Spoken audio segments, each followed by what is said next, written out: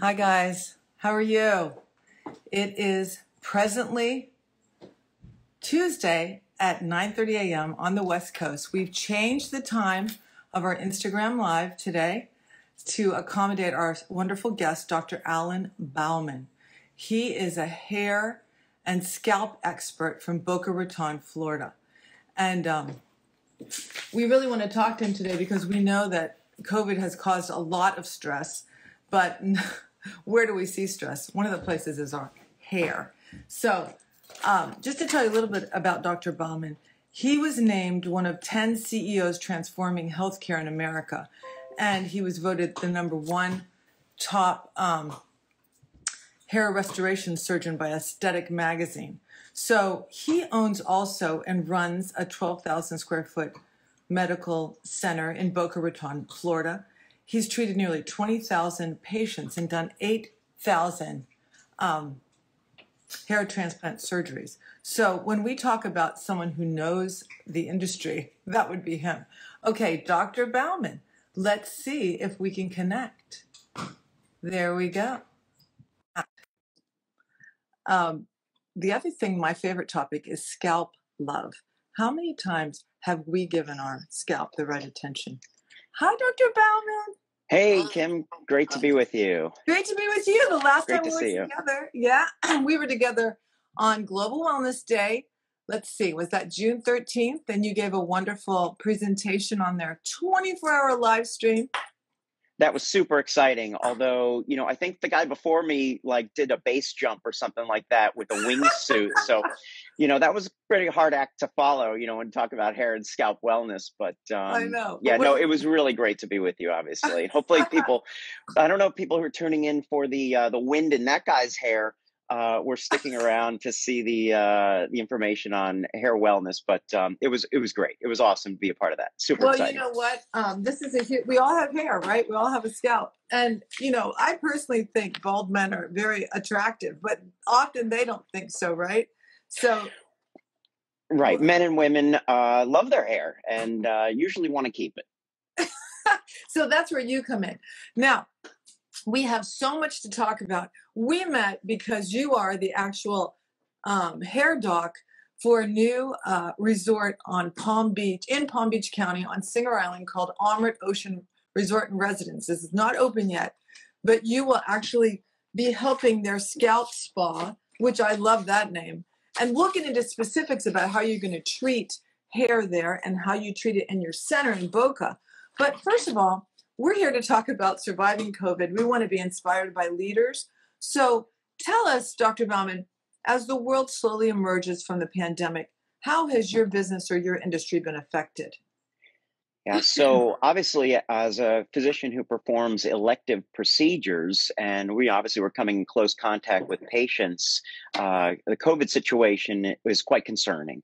And here in Florida, elective procedures were basically banned, forbidden for about 6 weeks or so on the order of the governor. So my practice was physically shut down in terms of surgeries and other treatments like regenerative medicine technologies and such. And around the world, it was very much the same. So when we would gather with physicians, Zoom conferences and things like that, we would hear about how many physicians just closed their doors completely, furloughed their employees, sent their employees home, and we're kind of floundering. We did something a little bit different. I kept all of my employees on staff, and we came up with some pretty innovative ideas to be keeping in contact with our patients by phone and by virtual conferencing and Zoom and you name it, to keep in close contact with them. So, it was a pretty tough time for the industry. The quickest way to make a surgeon crazy is to tell him he can't operate, Right. And, you're so comfortable. When we interviewed you on Zoom, you're very comfortable. And it's nice. I had a doctor's appointment and we did it via phone. And I was like, well, that was kind of nice. Tell me, we're going to jump around because we have so much to talk about. Tell me through all of this, what was your toughest day as a leader and what was your best day? Well, I have to say that the toughest day was actually my birthday because that was the news. That day I got the news from the governor that elective procedures were going to be on hold. So we had to make a I mean, we knew things were coming to that point, I think. Right. There was some inkling that that was going to happen. We didn't know exactly when it was going to actually take effect. So we had already been in preparation, making things different at the office in terms of the way that we saw patients, separate patients, protect the staff as Right. well. Right. But that was the day it became a harsh reality. You know, an executive order comes down from the governor of the state of Florida, and so we had to make some very tough decisions at that moment, how we were going to proceed, and uh, make a decision as to what exactly to do because it's a bit unknown, right? So someone says, without your consent, essentially, as a entrepreneur and business owner and clinic owner and building owner and so forth, with 20 mouths to feed, meaning that I've got my staff, I have over 20 full-time staff. What Right. are we going to do with them? And so, we really put pen to paper and said, let's make a plan here based on our best available knowledge and move forward with it. But that was a shaky time, I have to say, and a scary time Right. because in the beginning when I started the practice, obviously we didn't expect to have any patients when we started, but to have a practice that was up and running and then to be essentially paused and Right. delayed. Without a lot of warning, and of course, everybody's life is turned upside down by the situation. That was a tough day. Yeah, for sure. I There was bet. no birthday cake going on. I mean, No, no, no. I That's, was that's blowing out the candles, hoping that the practice that I worked to build over the past 25 years would still be here to talk about, yeah. in a few weeks or months. So, yeah, that was some tough stuff. And now, what was the best day you've had since this shutdown? Don't say Global Wellness Day because I know that's probably it for that. Oh, well, that was a close second. That was exciting. No, I'd have to say getting the word that elective procedures could resume and that we could basically move forward with our plan, actually, even a little bit earlier than what we had thought. Mhm. So, without going into great detail, essentially what we had planned was a certain amount of time to be paused and delayed. And I had rescheduled patients for that time that we anticipated to be back open, and to get the word from the governor was pretty exciting. Our phones were buzzing literally as soon as the words elective procedures left his mouth during the press conference. We had patients who were ready to go. Obviously, there's quite a backlog when you're Wow. down for 6 weeks. Right, right. So, Well, the Global Wellness Summit and Institute does research, and they have identified as of 2020 that the global wellness economy is a $4.5 trillion economy. And I never cease to be amazed that personal care and beauty is 1,083 billion. It's the biggest sector of that sure. economy. And when you think about the way people feel, there's a 4-year initiative that the Institute did called Beauty to Wellness, and it linked your emotional and mental health to how you feel about how you're presented in the world. So how does that lead to hair health? What would you say? How many people on average lose hair in a year, and what do you do about it? Yeah, well, to sum it up, my dad said it best: "Look sharp, be sharp, you feel sharp." So, that would be his quick answer. But hair loss affects nearly 100 million American men and women out there, Wow. and almost equally between the sexes, about 50 million men and 30 to 46 million women out there. But what we do know is the effect on the quality of life, and so that's what you're seeing when you look at those numbers in the wellness industry, that people look at their hair as a sign of expression, as a sign of how we communicate as human beings to each other. Yeah. And not to say that it's mandatory, because it's certainly not mandatory for life. There are many alopecia patients who are proud to go completely bald and wear their hair shaven, and men can shave their head and be socially acceptable. I mean, maybe And it's a little husbands. easier for yeah, maybe a little bit easier for them if they have a goatee or an earring or a motorcycle or something. But if that look is not the right one for you, and you would like to look better and feel better with hair, then you're going to seek some kind of treatment, and hopefully some kind of advice from a qualified professional. Yeah, I really love all the tips online. I didn't bring them here today, but there's many things you can eat: soybeans, protein, nuts. There's so many things that can feed the biotin and feed the protein in your hair. But beyond a diet, which does take a while, what sort of things do you tell people to do to keep their scalp and hair healthy?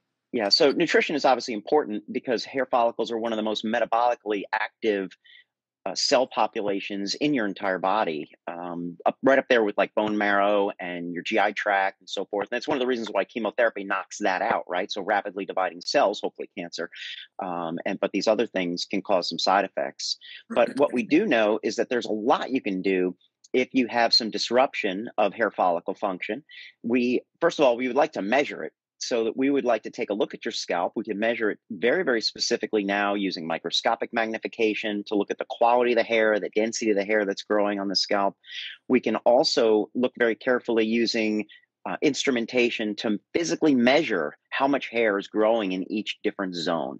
And that will help us create a diagnosis as well as benchmark your treatments over time. But basic categories of therapy can fall into simple things like risk reduction. So just like as you said, nutrition, well, of course, reducing your stress and the impact of the stress, or being more mindful, reducing those stress spikes can certainly help grow better quality hair and eliminate the shedding.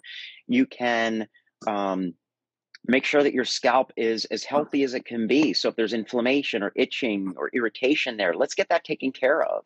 If there's some disruption in your sleep cycle, we know that the body clock is the master clock, the circadian rhythm, if you will, has control over these other micro clocks, if you will, or peripheral clocks, like the ones that are in the hair follicle that turn the follicle on and off over time, Wow. is really, really critical. So there's a lot that we can do to address the hair loss issue, even before we get to medications and medical devices like lasers and things like that are non-chemical, and regenerative medicine technologies like PRP and platelet-rich plasma and so forth. It is Obviously, amazing. I was if just the going to follicles are ask. dead and gone, though, Kim, then obviously we need to do some transplants. So the idea is to try to protect your hair when you can, when you still have it. Yeah, and I don't think people are thinking that way, prevention and jumping right in there. Like, you know, I even saw here in LA a couple of years ago a scalp spa, and I was like, take me there. Now, here's some of the treatments on the Omrit menu from your brilliant mind: purifying, rebalancing, soothing, um, and also those are for scalp and hair loss. Um, and there's stem cells that are applied. What is the name of the hair science? It's not riding a tricycle. What is it? Trichology, yes. So all of those things that you've just mentioned are based solidly in the science of trichology, which is, yeah, not riding a tricycle. Trichology would be the study of the hair and the scalp. So literally the health and wellness of the scalp, which is considered the fertile ground, right, for good quality hair growth. That's where the follicles are embedded. The follicles are alive, literally microorgans, and hopefully you've got about 150,000 of them there up on your scalp in your forest, if you will. And those follicles are going to produce hair, which is a dead tissue, kind of like your fingernail. So it's really important for that environment that the follicles are living in, that microenvironment, to be super healthy. We know for sure, science tells us, if there's inflammation, if there's some activity detrimental going on that's unhealthy at the level of the scalp, you're not going to grow good quality hair. So those treatment modalities that you mentioned are based on an evaluation protocol. So we can measure scalp pH, moisture level, sebum level. We can look for signs of inflammation, flaking, dryness, scaling, sores, things like that. Even acne on the scalp is common. And Wow. so we want to rectify those things and treat them over time in order to improve hair follicle function. Well, tell me, can you ever grow hair back after loss? Because women, especially facing menopause, a lot of women get really thin in the hair. Is there any hope for that, or should it be? Is there only one way to go? Well, no, no, no. Of course, there's hope and help. I mean, obviously, you want to identify your risk factors, genetically, or is there hair loss in the family? Some of the things that we talked about in terms of lifestyle ahead of time before, we want to evaluate that. But if the follicle is still there, not dead and gone, then absolutely, we've got a lot of opportunity to protect its function and to enhance it in all the different modalities that we just mentioned, whether it be reducing risks, making sure the scalp is healthy, could be non-chemical treatments, nutritionally, could be medications that we apply topically, or regenerative medicine technologies like platelet-rich plasma and things like that. And all of those things can really help protect and enhance hair follicle function. These are all modalities, Kim, that we didn't have years ago, when literally everything else was just transplants or not. Yeah. And today, if we need to, of course, women who have depleted density and men as well can undergo hair transplantation, where we take the individual follicles one at a time from the back of the scalp. So it's not like the old days. It's not a plug procedure. It's not painful. It's not going to leave you with a nasty linear scar, something like that. No stitches or staples. We actually have robotic technology and other tools that we use to move those follicles around, to relocate them in the forest, so to speak, into the areas that are thinning and balding. So, Wow. but there's a lot that we can do to help regenerate the function of those follicles. Absolutely. So, since not everybody listening, because we have a global audience, will be able to come and see you, can you give us 5 tips? Like, what should we do every week? Like, I stand in the shower and I wash my hair, and I'm like, what should I be doing for my scalp right now? What am I not knowing to do? What would you say? Yeah. So, well, first of all, just for people who are distant from us here in Boca Raton, Florida, I think it's important to note that one of the things that the pandemic helped us do is refine our virtual consultation process. So we do consult with patients from all over the world virtually through Zoom and other modalities, to really see what's going on. And of course, if there's something that we identify that they need help with in their location, we try to refer if we can, but we certainly want to connect with them. But 5 important things that you can do. I mean, gosh, number one, you want to make sure that if you're at risk for hair loss, that you seek advice from a hair restoration physician, someone who's qualified. Number two, don't panic. So you don't want to be out there, searching for some magic vitamin or some sexy shampoo that's really doesn't have any therapeutic value at all, especially if we don't know what necessarily the problem is. Um, Again, don't wait. So early treatments are the best treatments. So if we're going to start something like a topical medication or laser light device, we want to make sure that we get that started as soon as possible, for sure. Probably number four would be to measure. So get access to a measurement tool so that we can track the progress over time. And that's one of the benefits of actually physically coming into the office. Many of our long distance patients will take the trip, maybe twice a year, once or twice a year for sure, to benchmark and know how their treatments are going. And I guess probably again the most important thing is to connect with an experienced, certified, credentialed hair restoration specialist out there. And that's probably not your local dermatologist or your local plastic surgeon out there. Someone who does hair restoration on a full-time basis is going to be able to have those tools and techniques and opportunities to give you really the best evaluation, diagnosis, risk assessment, and build a very appropriate and powerful treatment plan for you. Well, we have a question that keeps coming up. Do you know anything about Nizarol, Nizarol shampoo? Yes. What is that? So Nizoral is Wow. an antifungal shampoo that contains ketoconazole. And so, for many patients with irritated scalps, dermatologists will often recommend an antifungal shampoo, but it also has an interesting other benefit. And the other benefit of ketoconazole is that it's an anti-androgen. And we know that androgens are really critical in degrading the hair follicle function if you're susceptible to that, if you're androgen sensitive, right? So male and female pattern hair loss is called androgenetic alopecia, and it's a sensitivity to those androgens. So it can have a twofold benefit, the ketoconazole shampoo. As I said before, anti-inflammatory as well as antifungal, as well as this anti-androgen component. But there's one major downside to the Nizoral shampoo, and that it's very, very harsh on the scalp and on the hair. So even though it has this therapeutic value, it has a lot of cosmetic detriments. So people find it, I've used it myself. I've found it very difficult to use. My hair is a bit long and it dries out my scalp. My scalp happens to be very sensitive.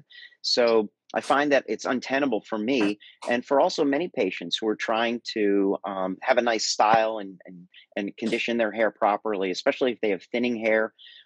It can be a problem. So Nizoral is not necessarily the greatest idea for that reason. We do have therapeutic shampoos that contain ingredients like caffeine and saw palmetto and green tea, which can affect the health of the scalp. The Bauman MD line of products, which is a product line that I developed starting back in 1999, has a therapeutic shampoo that is a DHT control shampoo. DHT meaning the dihydrotestosterone or androgens out there. And that's going to be a little bit more cosmetically friendly than ketoconazole or Nizoral. So, what about hair care? What are your tips? Someone wrote in, like, is washing your hair every day okay? Is wax on the hair okay? What would you say?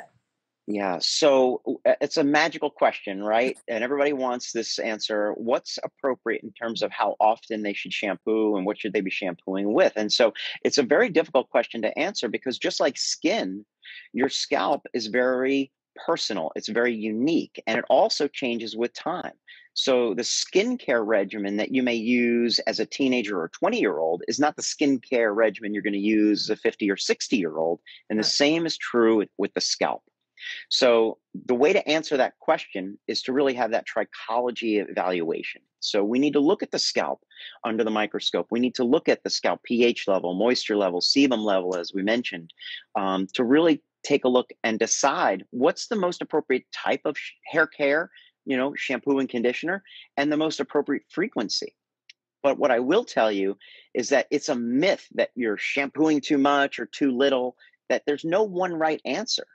Because if you're working out and you're using a lot of product in your hair, you need to shampoo that stuff out. You need to exfoliate the scalp. And many of our treatments at Umrit will have that exfoliation type of therapeutic intervention with it, for example. But if you're shampooing too much and your scalp is a little bit more dry, you're not producing as much sebum, then you're going to have to use a more deeper or more prolonged or what we say durable conditioner on the hair. If your hair is particularly coarse or curly or kinky, if you have ethnic hair, you're going to have to condition it to a much greater degree and be more gentle with it. I can't use conditioner. I have really fine hair. I cannot use conditioner because just if I do that. So it's individual. Also, Yeah, very individualized. And remember, conditioners are like, there's a whole range, right? So you can have a very lightweight conditioner on this end of the spectrum that doesn't weigh the hair down. So I encourage you to try one of those. The Bauman MD one might be good for you. But then there's other conditioners that are literally more like creams, that again are much more durable for thicker, coarser, curlier, kinkier hair. Well, you're a very positive person, and I can tell that from dealing with you. And hair can make you feel good or bad depending on what's going on. I also think that maybe changing a shampoo every so often is good because your scalp gets too used to it. I don't know your opinion on that. What do you think? Well, I'm a bit of a a shampoo slut, as they say, so I'll try something new and different just on a whim, maybe because of the way it lathers or smells. And if it doesn't work for my hair, then obviously I'll make the switch back. But so yeah, I do believe in rotating shampoos, and that may also be because of the season. So if you live in an area where there's seasonal changes in humidity and temperature, it's very, very important. Your scalp is your skin, so treat it like skin, so you're going to have to adjust your shampoos and such depending on your lifestyle factors, your environment, how you would like to style it. And certainly, yeah, there may be shampoos that leave a certain type of residue and you need a clarifying shampoo or an exfoliation once in a while. And that's why this whole science of trichology is so fascinating because every month we're learning something new and something different. Well, I will tell you that there's so many questions here, like laser caps, threading, Theradome. We could go on, but we invite people to visit your website. Is that right? Yes, absolutely. So if you have a question about hair loss, the best way to get an answer is from me at baumanmedical.com. So BAUMAN medical.com is the location, the website that patients should go to. if they want to become a patient, I should say, and they can request or schedule a consultation from anywhere in the world. Well, our last question, because we've really enjoyed your time. Tell us what during this shutdown has inspired you. What book, podcast, TED Talk, whatever. What's inspired you, Dr. Bauman, to keep so Yes. positive? So, yeah, I listen to a lot of podcasts. So probably the best ones I would say during the pandemic are the physician ones. And, I try to stay positive. I'm a bit concerned about the censorship that's happening in big tech right now. Videos on YouTube and accounts on Twitter are being censored and removed. Videos are being removed and things like that. And, whether you agree with some of those videos and content, I think it's a big mistake to remove content in that way, because we might find that in a year from now, that content might have been very valuable. And so science is not it's not easy. It requires and I think the general public has kind of realized that it's kind of messy, right? There's a lot of dissenting views, and that's how we come to the truth, right? So there's multiple sides. It's a The journey. information, It's a journey. the journey, yes, the journey to the Inside. truth it's not a straight line, and people look for scientific facts. And a good friend of mine and someone I look up to, Dr. Peter Attia, always said facts have a half-life. And so I would encourage people to check out Dr. Peter Attia's podcast, The Drive. He's amazing, intelligent, articulate physician who's really keen on longevity and has a unique platform there in his podcast to investigate all of these different things that not only affect us currently with the pandemic, but also affect our lifestyle and our health. Everything from sleep to fasting, which I'm a big believer in, to biohacking and all of that. So Peter Attia is probably Peter Attia, The Drive. Attia, Attia. Okay, Peter the Attia. Drive. And probably the other one I would say would be Dave Asprey. Dave Asprey's Bulletproof podcast. He's probably the godfather or grandfather of biohacking, which is, he's not a physician, but took it upon himself to spend hundreds of thousands of dollars to self-experiment on, with different longevity techniques and health and wellness, I'm sure you know. And so I'm a big fan of Dave Asprey as well. And you like butter in your coffee, I take it. I do. I had just had it about 2 hours ago. It's delicious and great. I try. Well, and today, Amrit's Facebook page has a nutrition Q&A, because it does come back to you are what you eat in many ways, especially with the hair. So, Dr. Bauman, we have to cut you off. We've gone way over our 10 minutes, but we wanted to because we had so many questions. So I look forward to seeing you in person soon, and keep up the good work. Anyone can contact you. They can see your smiling face online just like us. So thank you for your time. Thank you for having me. Really, it's been a great experience, and hope we reached a lot of people today with some great information. And you keep up the good work too. Yes, I will keep massaging my scalp. Okay. Talk to you later. All right. See you. Bye-bye. Bye-bye now.